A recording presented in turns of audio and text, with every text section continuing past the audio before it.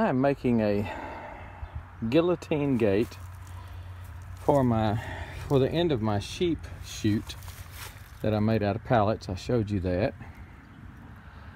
And what I'm using here is some U-channel that I had. Maybe that's a better shot.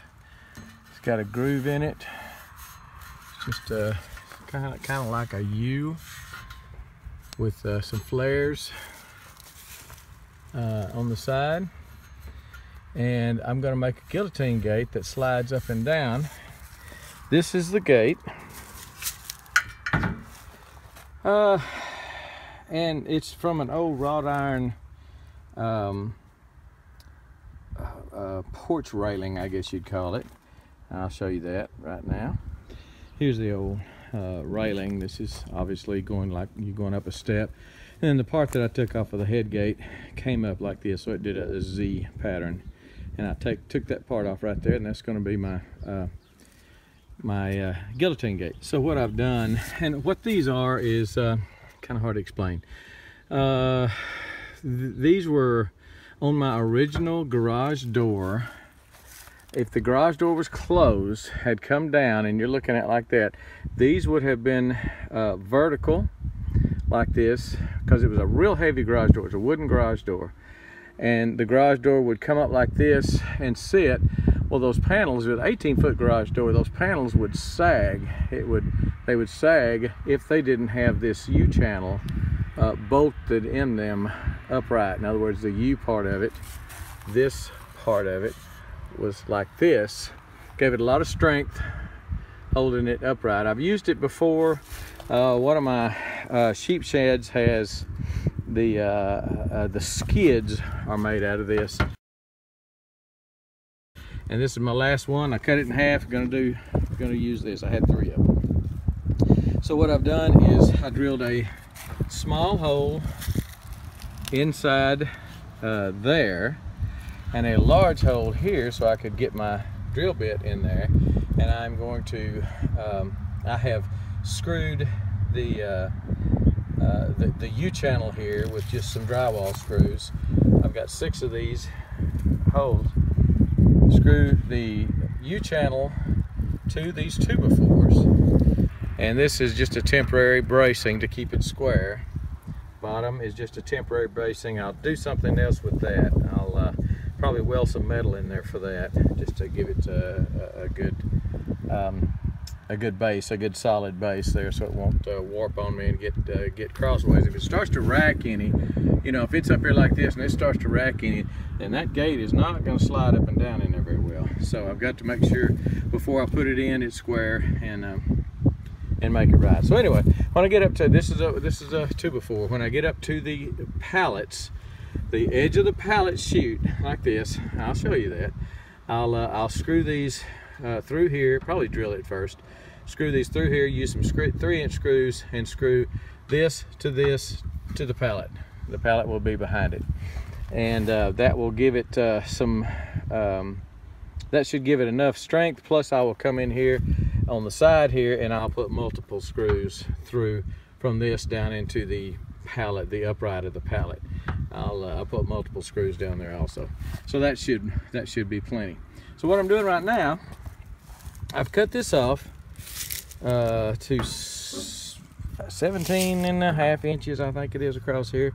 I believe this is 18 and a quarter. That's about what my chute is. My chute is 17. So, and I wanted to use it as is, not have to weld much up. However, these are about 5 inches in between. Maybe a little more than that, and I'm gonna have trouble because a sheep can probably stick their head through there and then maybe couldn't get it out.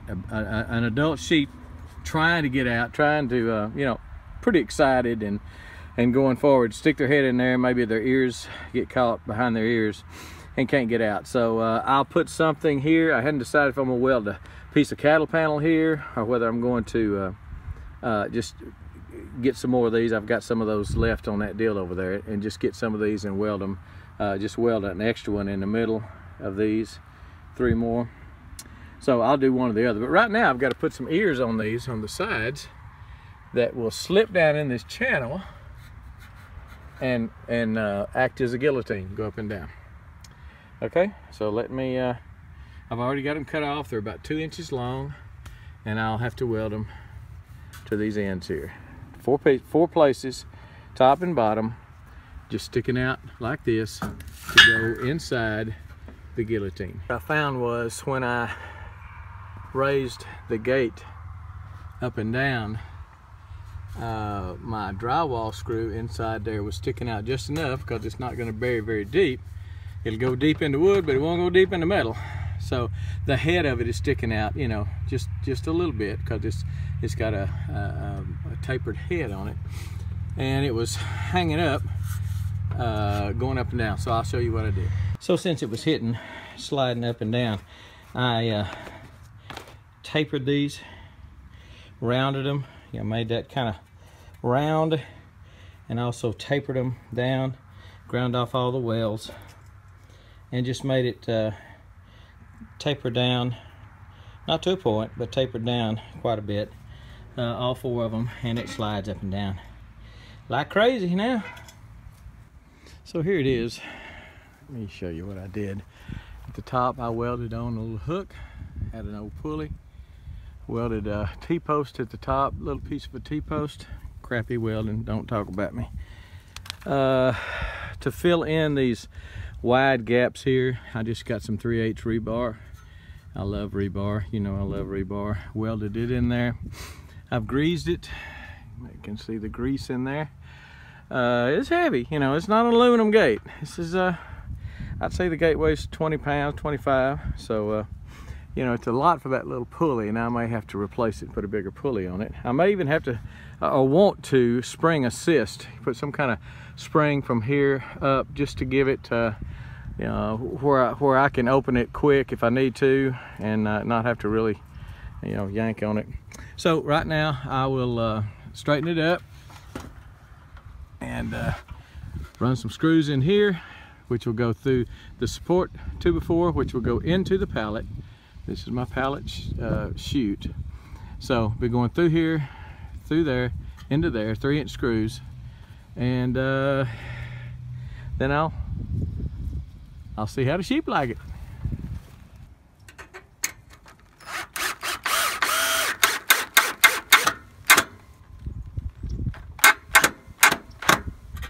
Got to get it tight so the gate won't hang on that screw.